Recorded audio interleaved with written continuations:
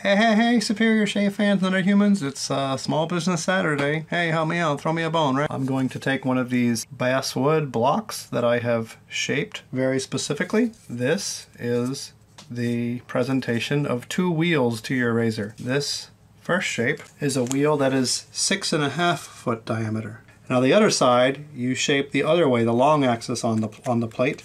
Harder to see, but I can promise you it is in fact there. You see there? On this axis, it has a short diameter going across, and this one has a long diameter going across. So this one, it's hard to see versus the ruler. This one, it's kind of easy to see versus the ruler.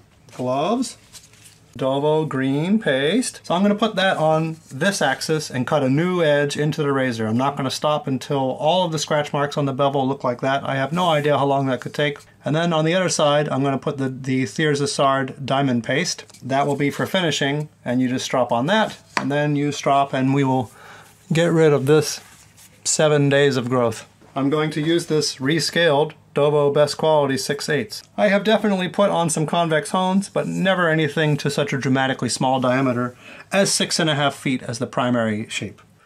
Alrighty then, here we go, Superior Shave fans. Here we go. Oh, this part's terrible. This is a terrible job. For being 6 microns, I expected it to feel prettier.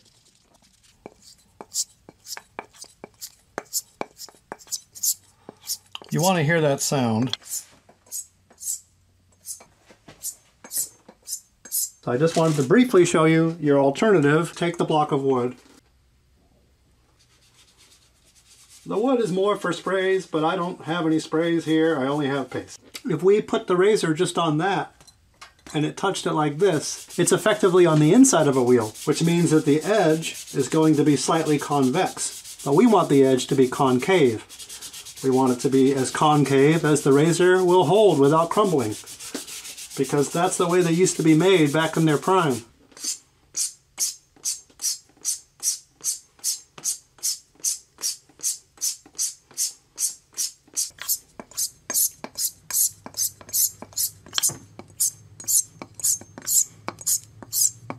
You know, it's just a quality of life issue. You could put this behind lapping films and it would work just as well. I don't see how you strop sharpeners and lapping film people. The ending is good, but it's a pleasure to use a nice Waterstone or a Cochicule or an Arkansas stone. And that's more like a chore. I guess I could get some finger cuts, right? I'm just going to take this little crayon.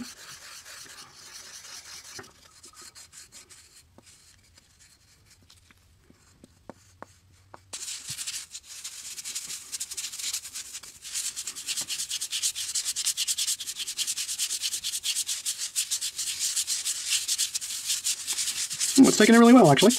As you can see, it is going in there, and it's going to stay in there. I want to use all 24 square inches I've got here.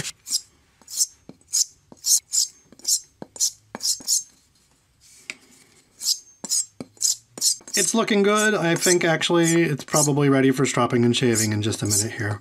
I've been at this for 45 minutes. Oh man, it really took off a ton of steel from this thing, didn't it? It's important for your finishing strop that you take some paper towel and go like this